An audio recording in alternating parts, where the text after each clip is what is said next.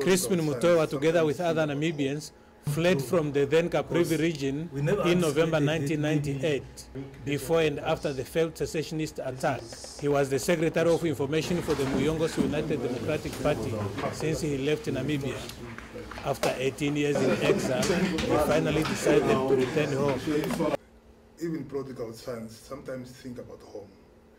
Although I was not a prodigal son, but I went for a political reason that I have felt I no longer will entertain anymore. I will no longer harbor in my heart or my life.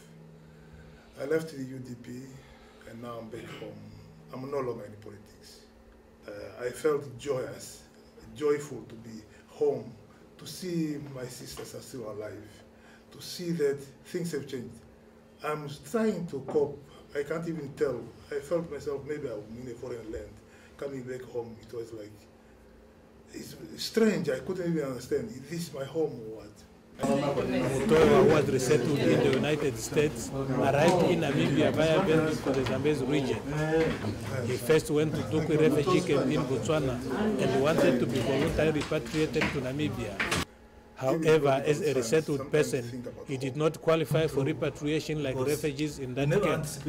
We wanted to know whether he informed Muyongo of his intention to return to Namibia. I decided I don't have to tell Mr. Muyongo that I'm out. He's going to hear it at the same time that you're hearing it from me as well.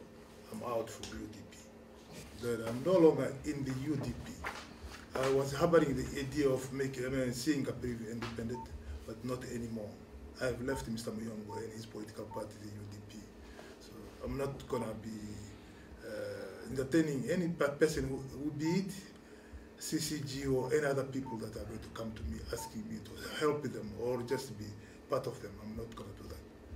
For his family, it was a joyous occasion to be reunited with their brother.